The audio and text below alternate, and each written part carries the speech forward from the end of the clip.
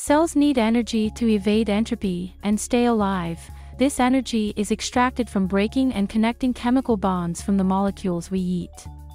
Sugars are very important fuel molecules. Glycolysis is one of the main routes by which all cells begin to consume them to absorb their energy to produce ADPs and reduced NADH. Cells absorb carbohydrates through glucose transporters. This protein works by passive transport, so glucose flows from higher to lower concentration. If both sides begin to have the same concentration, the flow slows down, because some carbohydrates return to the outside of the cell with the same probability they go in. Once both sides contain the same glucose concentration, equilibrium is reached and flow stops. But the cell solves this problem by converting the glucose that enters into another molecule, immediately emptying the glucose molecules inside. This reaction is carried out by the protein hexokinase.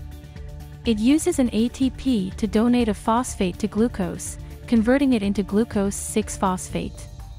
The reaction is not reversible. To reverse this reaction, you need another protein. The protein needs a magnesium ion to function. The reason for this is that it needs to move the electrons of the ATP phosphates to change its electrical potential. This makes it easier for the oxygen electrons to bind and form a covalent bond with the phosphate nucleus.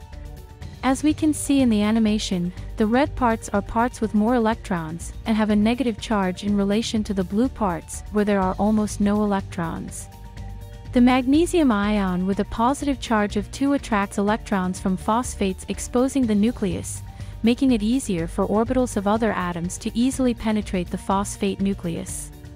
This protein is competitively inhibited by its own product, glucose-6-phosphate, thus self-regulating its energy expenditure.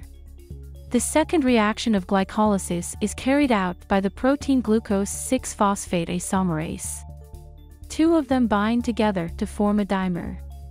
The reaction opens the glucose ring and changes it from hexagonal to pentagonal, converting it to fructose-6-phosphate and vice versa.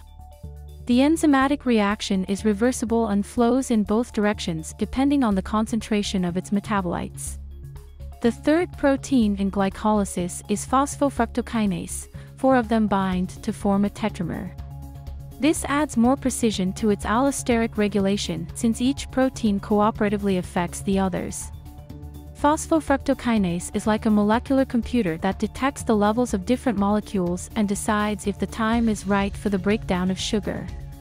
For example, when the concentration of ADP and AMP rise and ATP decreases, the cell needs to produce ATP, so the enzyme is activated. And on the other hand, when ATP reaches a desired concentration and ADP and AMP decrease, it reduces its activity. This is why this protein is the main point of glycolysis regulation. Glucose-6-phosphate and fructose-6-phosphate are used in other metabolic pathways. But when phosphofructokinase adds a second phosphate to the sugar, it commits itself to breaking down completely. The reaction is very similar to hexokinase. The enzyme also uses a magnesium ion to facilitate the reaction, and it is not reversible. Then the protein aldolase follows. 4 of them form a tetramer. And this protein is what begins the breakdown process, splitting fructose into 2 very similar 3-carbon carbohydrates, dehydroxyacetone phosphate and glyceraldehyde 3-phosphate. The enzyme uses the amine group of the amino acid lysine to bind to fructose and initiate the reaction through an exchange of covalent bonds. The reaction is reversible. The enzyme can take the 2 products and reconnect them in fructose-1,6-phosphate. The next protein is triosephosphate isomerase. 2 of them bind to form a dimer. For this stage of glycolysis, glucose is already split in 2. To save energy in molecules, it would be more efficient for the 2 molecules to follow the same metabolic pathway, so this protein converts dehydroxyacetone into glyceraldehyde 3-phosphate.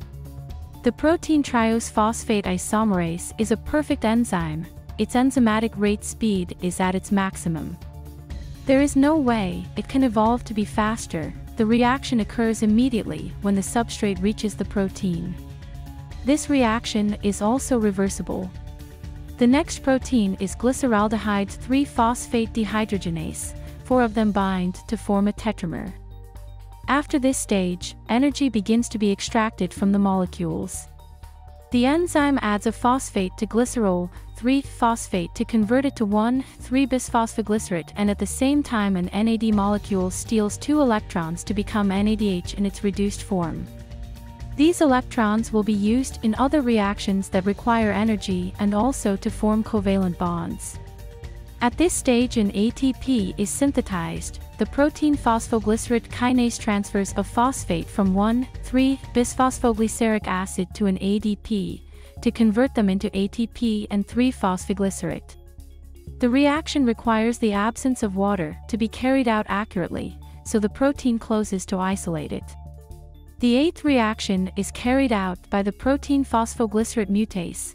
4 of them bind to form a tetramer.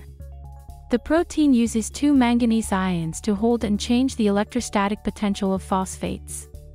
In this reaction, the phosphate of carbon-3 is changed to carbon-2 to form 2-phosphoglycerate and be able to access the oxygen of the 3rd carbon in the next reaction. This reaction is reversible.